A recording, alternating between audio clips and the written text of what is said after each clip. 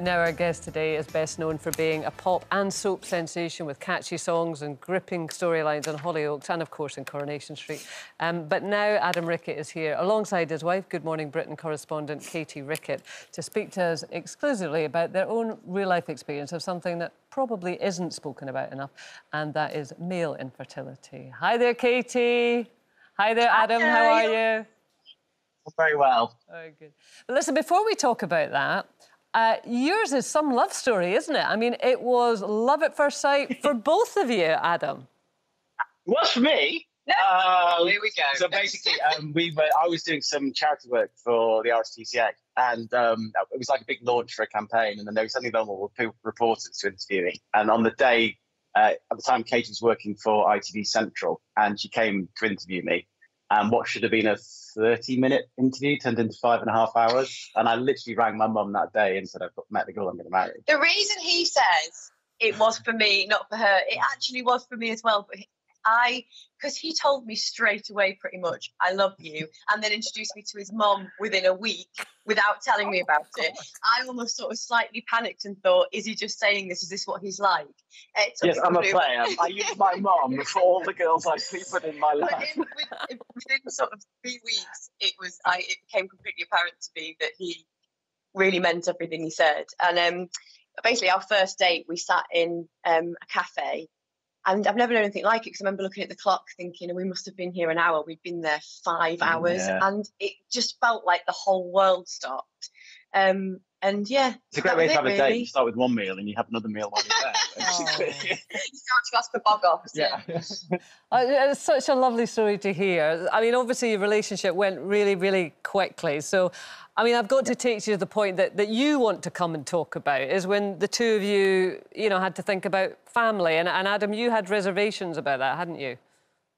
Yeah, I mean, I kind of always, I don't know why, but I always kind of thought I was going to have fertility problems. As a kid, for some reason, when you picture yourself when you're older, I never pictured myself with children. And I could never explain to you why. But then at the age of 22, I was diagnosed with ankylosing spondylitis, which is an autoimmune disorder. It manifests itself in different ways, which I've been on chatting about on the show. But one of them is it can affect male fertility. So, Katy comes from North Yorkshire, a very big family-orientated family. So when we did get back together, I did say to her very early on, look, I'm not sure what my fertility is going to be like. And then when it came to the point that we were going to get engaged, I sort of said, look, I'm going to get tested because it's good for us to know, what the game plan is moving forward. So I went down to London and went to see a very nice chap, did my business, came back in to meet him, and he said, Mr. Rickitt, you normally have 100 million sperm in your ejaculation. You have 3. I went, 3 million? That's not bad. He went, no, you have 3. And they're swimming in circles. And basically it was explained to me that it was because not only of the ankylosing spondylitis, but also because of the autoimmune suppressants I have to take because of that. I basically just had 0 fertility. Which was scary because, as I said, I knew Katy came from a very family-orientated sort of background. And to say to somebody, look, I'm not sure we're going to be able to have children was really nerve-wracking at the time. But the way I looked at it was, if it had been Katy who couldn't have kids, I would never for 1 second have thought I'm not going to be with you for the rest of my life. So, although it was a bit nerve-wracking that she was going to be disappointed, I was never worried about her leaving me or anything. I was just worried that I was going to be denying her something. No. Which you're not. Mm. How did it feel for you, Katy? To be honest, I've said before I didn't bat an eyelid, and I kind of mean that. I do mean that from the bottom of my heart.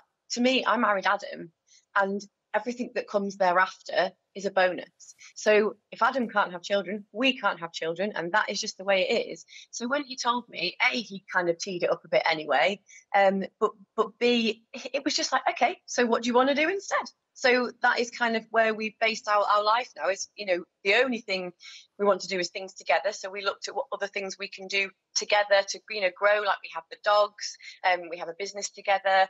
So I didn't really bat an eyelid. It was just, I love him, and what happens thereafter happens thereafter. I want to ask Adam how it affected you mentally, because infertility in men is not discussed very much, and certainly you can't imagine men discussing it with other men.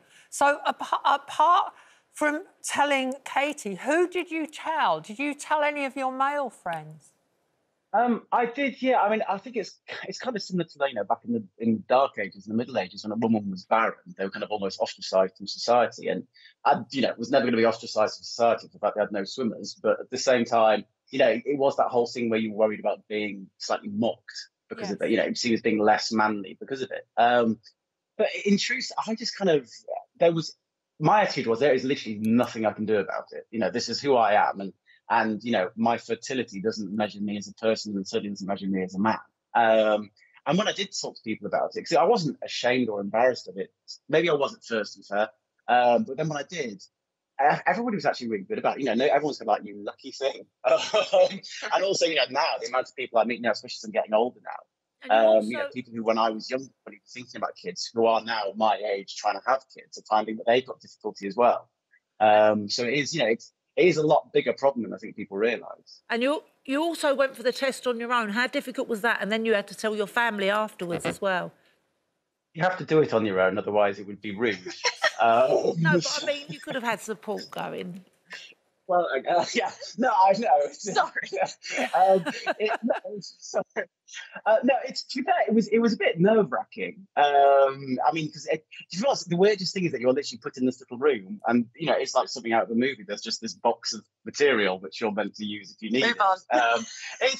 It's just a very, very bizarre experience. But at the same time, it was kind of like I knew why I was doing it. In truth, I wasn't even doing it for me, because my attitude about whether I could or couldn't have children, it was more a question of, even if I was fertile, did or didn't I want children? It was the only thing that was making me nervous was the fact that it was, what impact would that have on Katy and any dream she might have. So what is life for you two then? I mean, I know you've got really busy lives, and I know the dogs are a big part of your life, your fur babies. Yes. Yeah, I mean, we're very lucky. I mean, we have an opportunity, I have the utmost respect and adoration for people who can have children, and that's kind of what they want to do with their lives. I mean, we're in a position where we can't, but we've not let it impact our life in any negative way. I mean, whereas there are parts of life we will miss out on. We're not naive. There are things we are going to miss out on.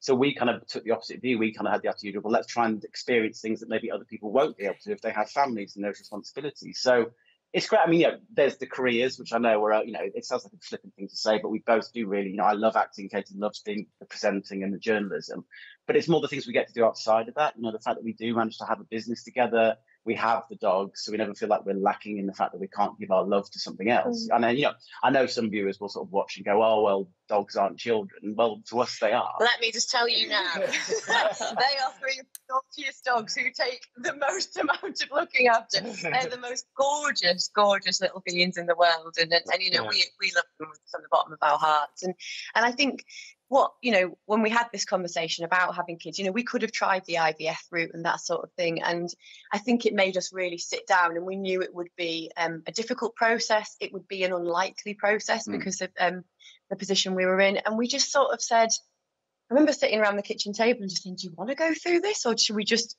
make use of the other things we can do? And we decided to do that instead. And we do have a business together. We're very busy, like Adam said. We both love our careers as well, and it means that we can go for certain things that we wouldn't be able to perhaps if we had to move the babies between us. And I also think, I mean, I kind of jokingly said it to Katy as well, as I genuinely don't think I had enough space in my heart for anything else other than her.